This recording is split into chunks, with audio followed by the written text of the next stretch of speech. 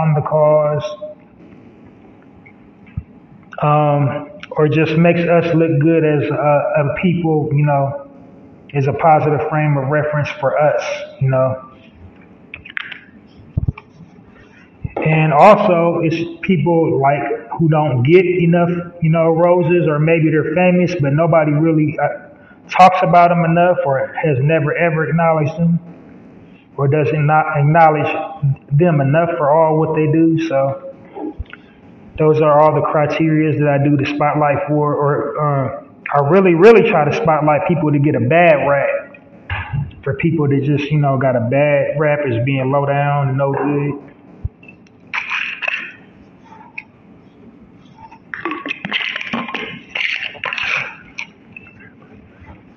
But anyway, on to the spotlight.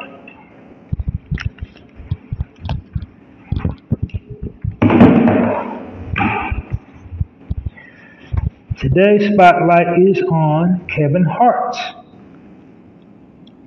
Born Kevin Darnell Hart in 1979, hailing from Pittsburgh, Pennsylvania, or not Pittsburgh, Pennsylvania, Philadelphia, excuse me.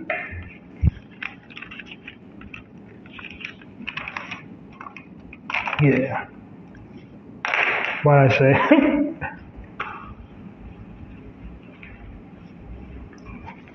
I'm messing up already. Let me see. Because he likes to roast people.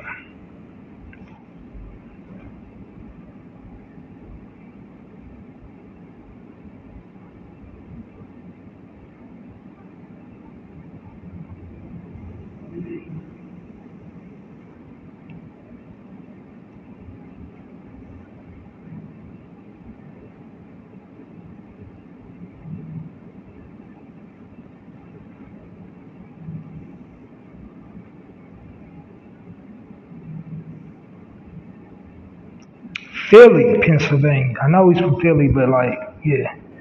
Anyway, I'm having a brain fart today. My bad. But so he has 4 children.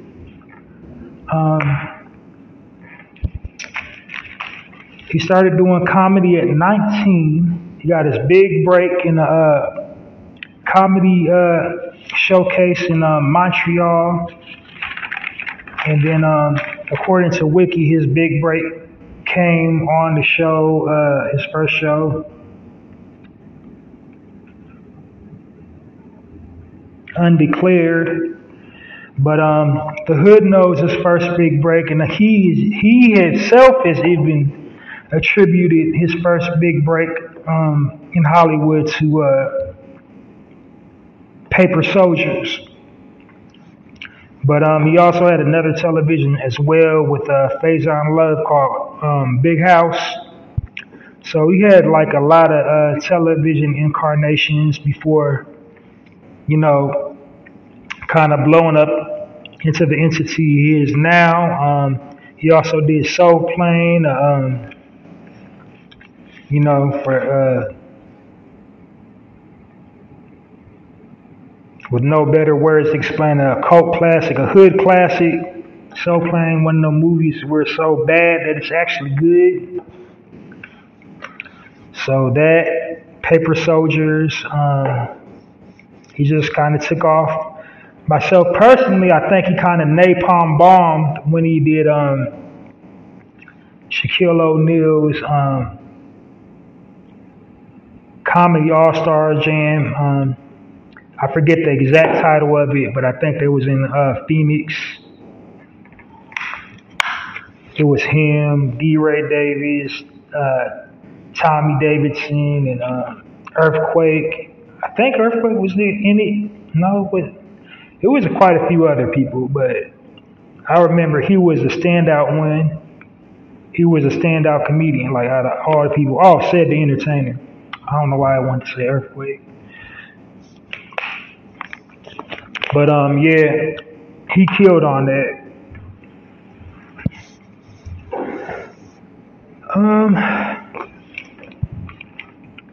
What else? He also has a nonprofit called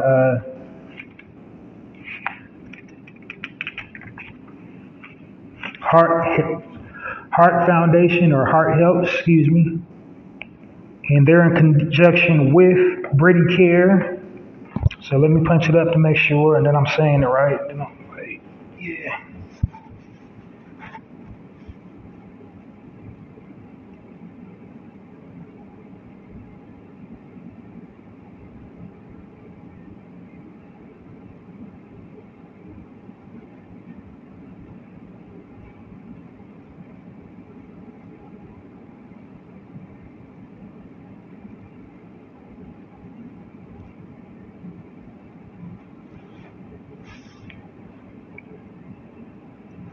It's Help from the Heart, excuse me. Helpfromtheheart.org, and they're in conjunction with Pretty Cares. Now, the nonprofit focuses on this is the term that I hate: underserved community, young people in the underserved community, aka the black neighborhood. So, Kev, if you're listening, like you got to get them to fix that. Because that ain't nothing but a dog whistle when they say underserved. It ain't nothing but a dog whistle when they say urban or inner city. Just young children. You know what I mean? That's what they should say. Or just youth or black youth. Just say black youth. Gotta say underserved, but anyway. That's his nonprofit organization. He also has lent his voice to the United Negro College Fund,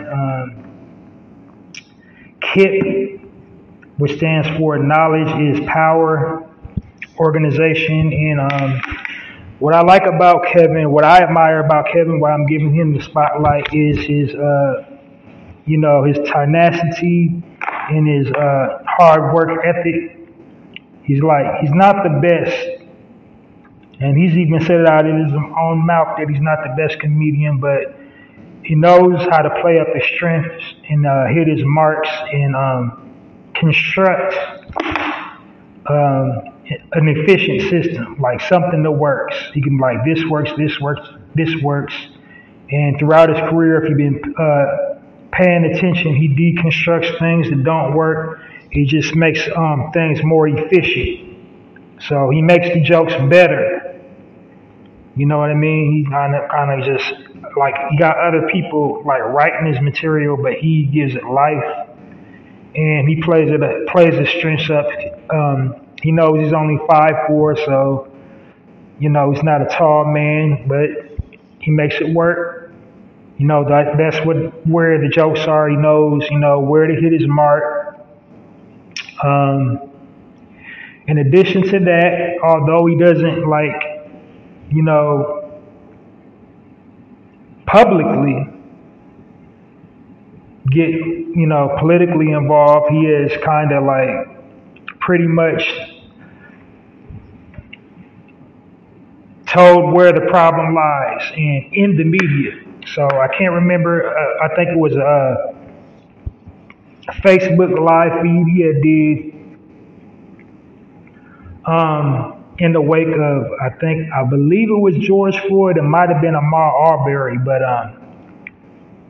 he was pissed off. He was pissed off.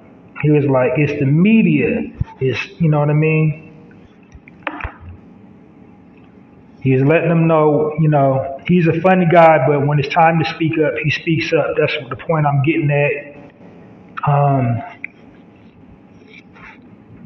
He definitely opens the door for other comedians and let them shine. He doesn't really do back and forth with people a lot.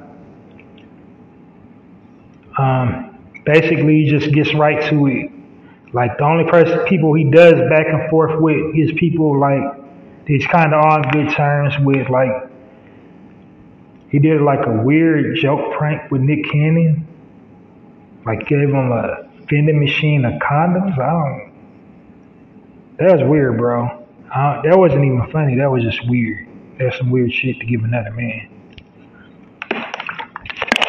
But yeah, though, still big up on Kevin Hart. I don't know who gave the condoms. Maybe Nick gave him the condoms. Whoever gave the condoms, that's weird. You weird for that.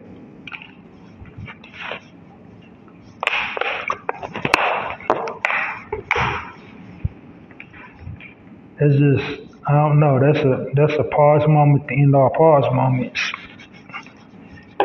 But anyway, like I said, I admire him, his tenacity. You know, they keep on trying to cancel him. They came for him, I think, like in 2015 with the whole, you know, the so white thing. He went on and just said, you know, just whatever. I'm not even going to host the Oscars. He was supposed to host the Oscars the year Chris Rock hosted the Oscars, and everybody else boycotted. All the black people boycotted.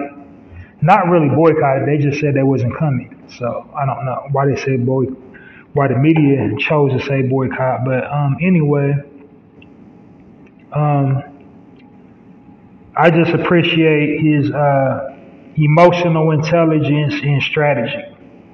So he's like emotionally intelligent brother, and a strategist. He kind of just, you know, moves his piece around the board and positions himself into where, you know, he can keep growing his brand and keep on maneuvering and you know, I believe his ultimate plan is just to have total ownership and to where he can just build his own media outlet. I think that's the end for him. Like he's really hitting on the door with the Laugh Out Loud and Heartbeat Productions, but I don't think that's actually his. So he's trying to get something where it's just actually his from the top to the bottom. So he's getting those cement blocks in place. Little man with big vision. So clap it up for Mr. Kevin Hart. Appreciate you, brother. Keep on continuing doing what you do for comedy and the culture, and, you know, keep mashing.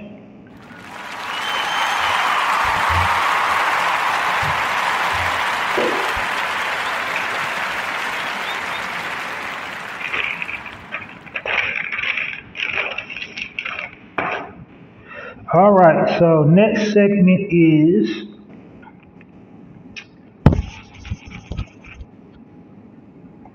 the health benefits of basil. Now, the reason why I do the health and wellness segment, I jumped the gun. I'm a gun jumping son of a gun today, ain't I?